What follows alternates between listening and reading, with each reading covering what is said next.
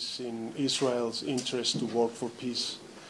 And today peace means the establishment of the Palestine state, a visible and a viable Palestinian state that includes the West Bank, Gaza, and East Jerusalem, according to a UN resolution. We need to urgently stop the humanitarian catastrophe in Gaza.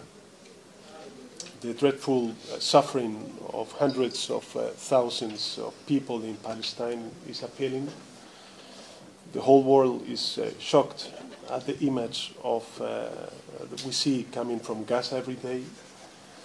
The number of Palestinians killed is truly unbearable.